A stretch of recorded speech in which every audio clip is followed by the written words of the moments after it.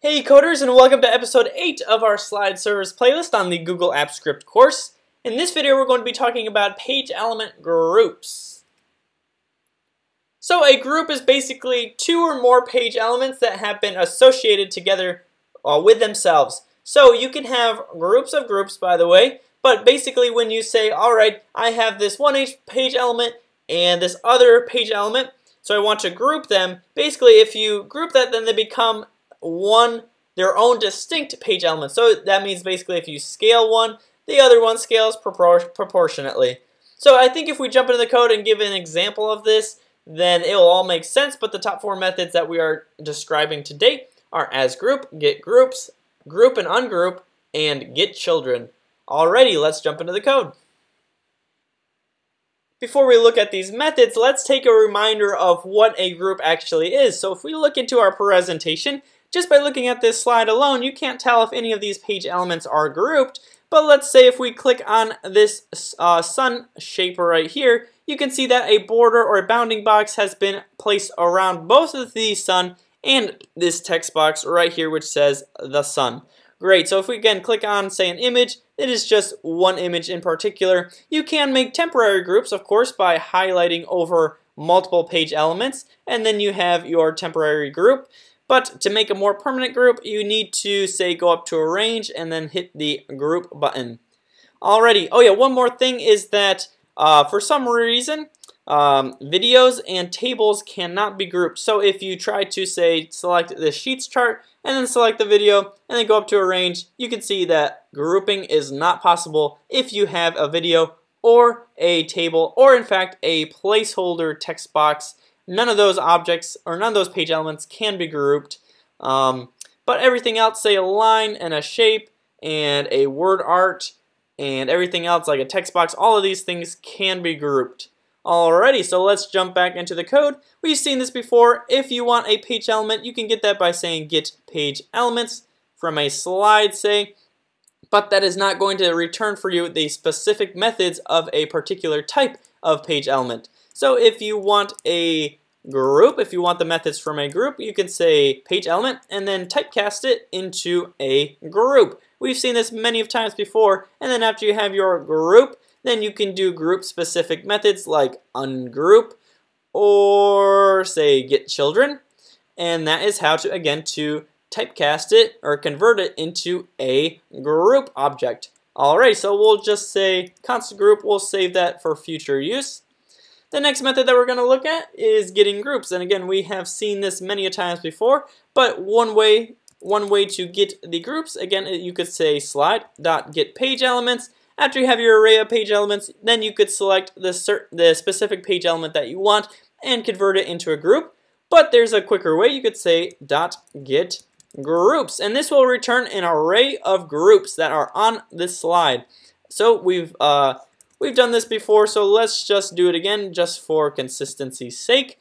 If we log that and we run it, we'll view the logs and we should see one array, and that is this group. So it's one array, one element in that array, and it should be returning this group. None of these other objects are, or none of these other elements are grouped. It's just this one right here. So let's look at it. Yep, here it is. We have our group returned in an array. Alrighty, so that is how to get the groups.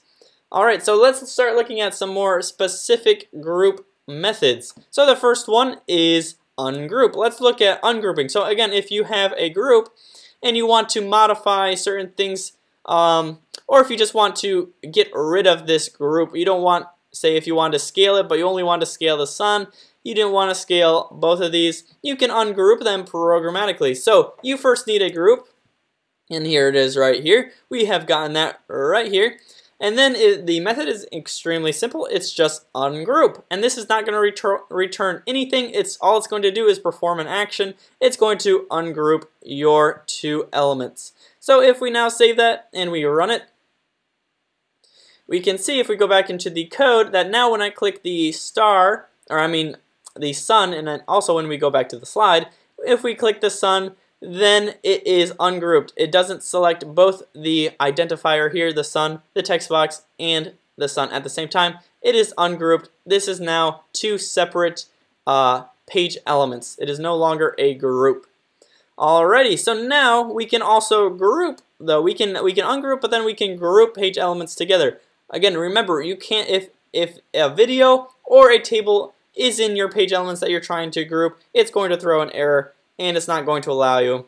Also, again, if you have like a placeholder text, that's not going to let you either. And these are placeholder text, by the way. So there are text boxes, but then there are things called placeholder text boxes. You can't group these. Alrighty, so let's just try to group these two again. Both of these are considered shapes. And actually, I have them right here. I'm getting the shapes, and then I'm just getting the first two elements of the shapes because there's one more over here, but we're not really concerned about that. We're just going to group these two. Alrighty, so to do that, you need a slide, and then you need to say group, and then after that, you pass in the parameter of page elements. So this needs to be an array of page elements, all the page elements that you want to group. And I have that right here. Again, I'm getting the first two shapes that are on the slide. So I'm just going to tack on to group right here to make sure that this is indeed what we're going to group. If we hit save now and we hit run, then it's going to say, oops, that's because we have just gotten rid of that page element, but let's run it again. Alrighty, now if we check out our presentation, indeed, these are grouped. We can click on it and both of them are selected at the same time. Additionally, if we go up to arrange, we can see that we now have the option to ungroup them if we would like to. Alrighty, so that is group. Let me now comment that out. And I'll get one more, and that is going to be a get children. So if we have a group now, let's just say now instead of saying const group, let's say slide.getGroups. We'll use our method that we just learned, and then we'll get the only one on there. If we now say group.getChildren, this is going to return us all of the page elements that are a part of that group. So it's going to return an array of all the page elements in that group right here. So there should only be 2 page elements. Let's just verify that with saying logger.log. Oh yeah, and by the way, the reason why I had to change this from saying group to page element and then as group is because once we ungrouped it, we got rid of that page element, and then when we grouped it again, we gave it a new ID. So this get page element ID doesn't make sense anymore because this is not the group that we're getting anymore. It has a new ID now. Great. So let's just, again, we'll get the groups, we'll get the children of that, and then we'll hit save. We'll hit run, and we'll view the logs. And we should get an array of 2 page elements.